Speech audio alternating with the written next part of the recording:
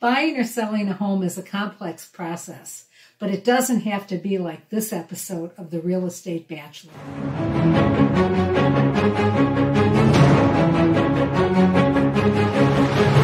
Welcome to the final finale of The Bachelor. We've got 4 gorgeous bachelorettes who are waiting to make an offer on the home. My offer should be accepted because I have low debt to income ratio and desktop underwritten approval, which is the highest form of qualification a buyer can have. My offer should be accepted because I am willing to pay the difference between the appraised value and the purchase price, and I'm going to release my appraisal contingency with my offer.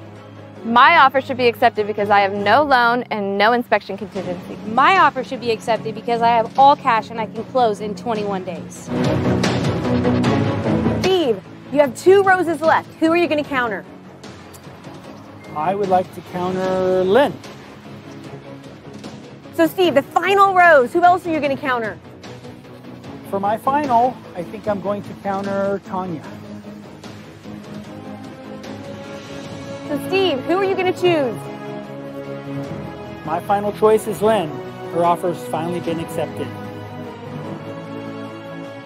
And Steve chose Lynn's offer because not only was she willing to waive the inspection and the loan contingency, we countered her, and now she's also willing to remove the appraisal contingency. And she can close in 21 days.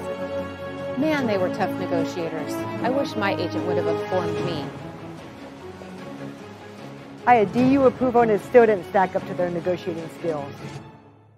I had all cash and it just wasn't good enough. I should have removed my appraisal contingency. Thanks to my realtor, I got the home.